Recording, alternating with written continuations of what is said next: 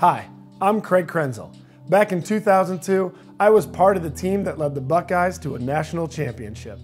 As a quarterback, there were many plays that I had to coordinate, but those would never have been successful without the help and support of my teammates.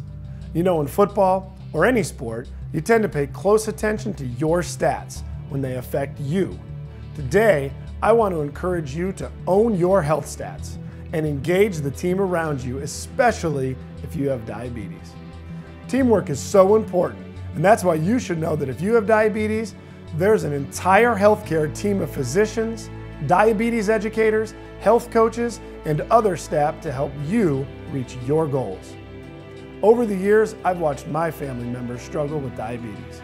I learned quickly how crucial it is to plan for meals, to be a good role model for exercise, to stay on top of monitoring that glucose, and to take medications on time and as prescribed.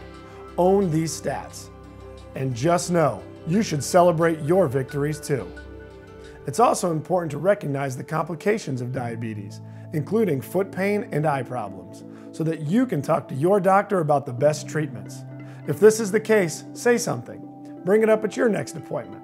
Remember, we all have goals we want to achieve, and in order to do so, we have to take ownership of our stats and embrace that team around us. This month is a great time to start if you haven't already. I want to challenge you to get excited. Get excited about your diabetes goals and your victories, big or small.